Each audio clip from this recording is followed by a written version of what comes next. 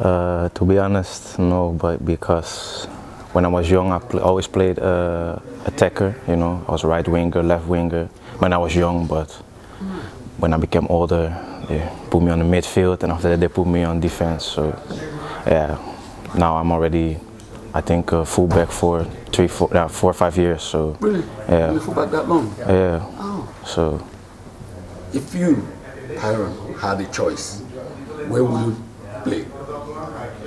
which position? Still fullback. You know, yeah.